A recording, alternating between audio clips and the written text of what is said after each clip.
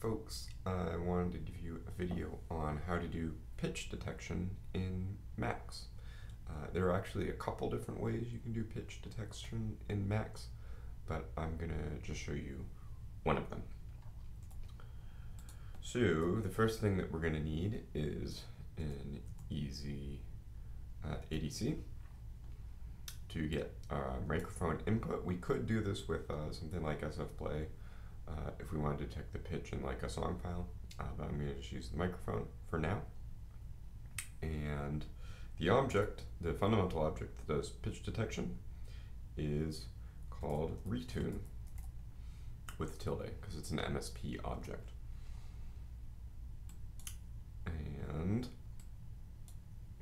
what else am I going to put in here? I want a meter just so I can tell that my microphone is on and working. I should actually make sure I'm using the same channel here. Okay, so by itself, the retune object isn't actually going to help us out that much. I need to give it several parameters to make sure that it's going to do pitch detection in a timely manner. So the first attribute I'm going to give it is pitch detection, and I'm just going to give it the argument of 1 for that attribute to turn pitch detection on. So I'm saying do retune with pitch detection, and immediately just with that I can see the frequency of the pitch coming in from the mic.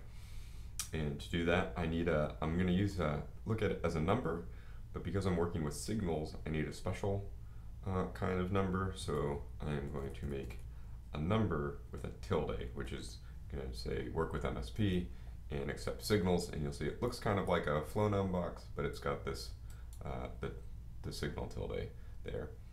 And the second outlet from retune is the signal for the frequency. So I'm going to connect that up. And now I can test this out. I'll lock my patch, turn this on, and you can see my mic is working. So if I whistle,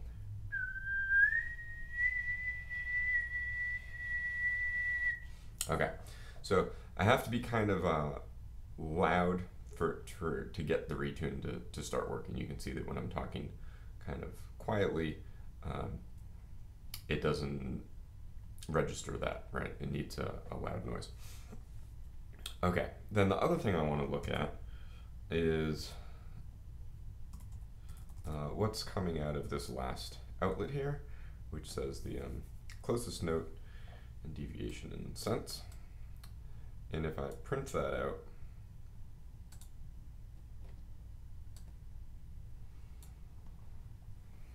and look at my Max window, I'm getting this message called Onset. And then I'm getting 2 values. All right, you can see one's an integer and the other is a float.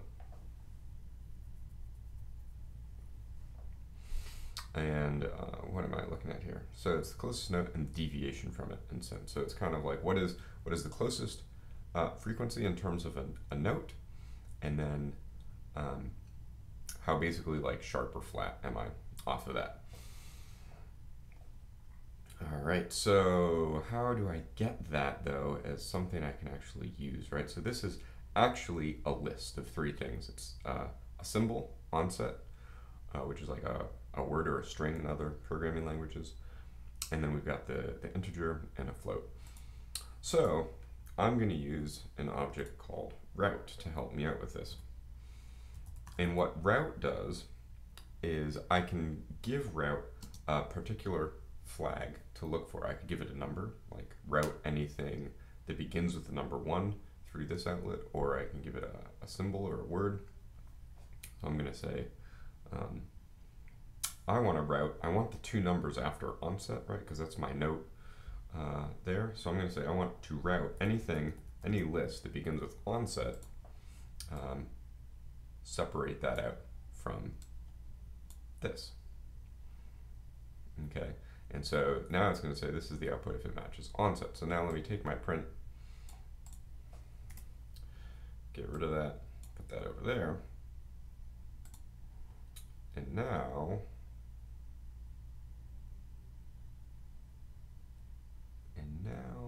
I'm getting nothing.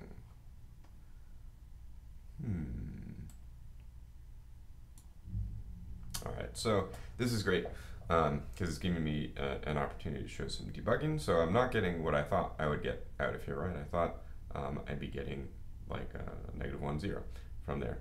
But so how route works is the first one is going to give me onset. I could add other things to here, like if it matches the word cat, write that somewhere else. So then it's going to give me cat over here, and suddenly it starts working. Okay, that's great.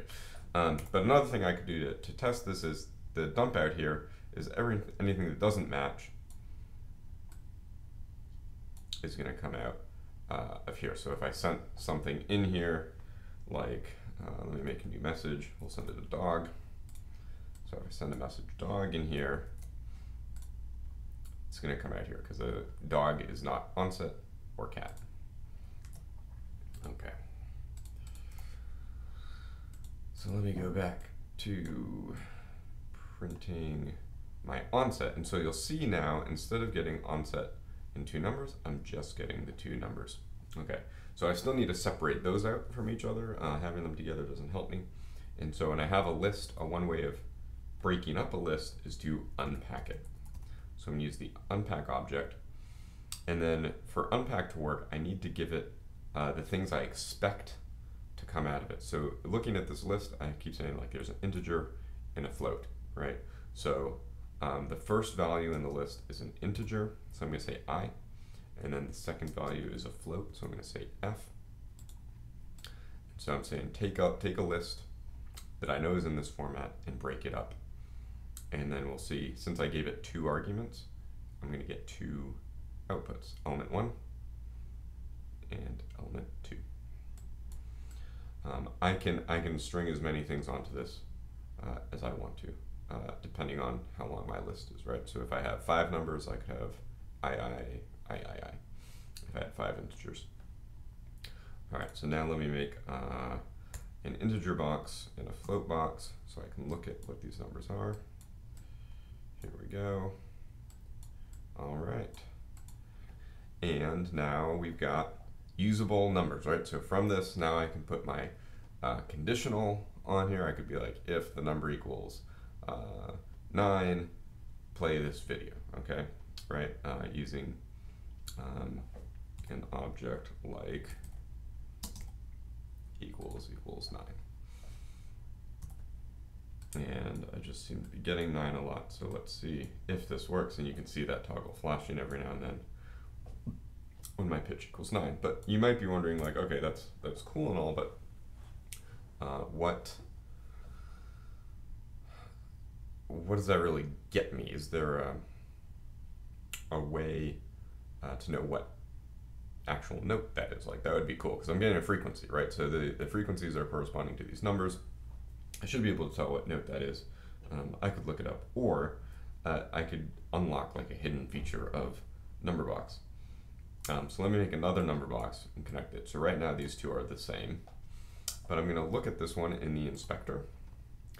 And the very top, when I'm looking at all the settings, it has display format, and its default state is decimal integer, which might sound kind of strange because it doesn't have a decimal, it's just an integer. But I could look at this number in hex, in binary, in a couple different formats. If I look at it in MIDI, it's going to give me an actual note. It's going to give me the note value, it's going to give me if it's sharp or flat, and then what scale it's on, right? Is it a middle C or a high C? And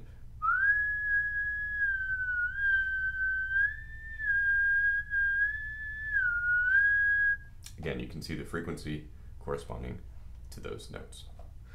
So that's one way that you can detect pitch. If you're looking online for other ways to detect pitch, you might see reference to objects like F0, which is built into Max. That's another way. And then there's 2 very popular externals, pitch and fiddle. I haven't talked much about how externals work. but there is kind of like a library or an extension to Max that you can add on. So that's working with pitch. One other thing I will mention, just because it might come up and you might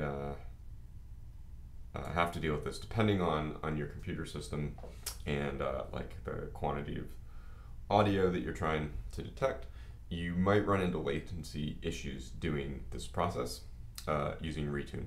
So there are some things you can add to this just to see how well you're doing. And so I might want, in addition to pitch detection, I'm going to turn on latency reporting. So if I say report latency and give that a 1 to turn it on, and then to increase the efficiency of this object, I can turn on use 16-bit, which is telling it to use 16-bit encoding instead of 8-bit. Add a 1 to that. All right, and that will just make this object longer. And then something else I could route out of here is latency. If I go back and look at my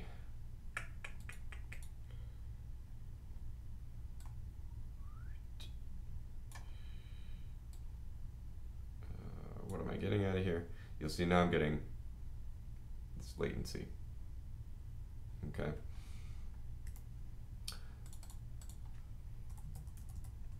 So I can add that to my route and a number box, and this is if it matches latency. And so then whenever it does its latency reporting, I can see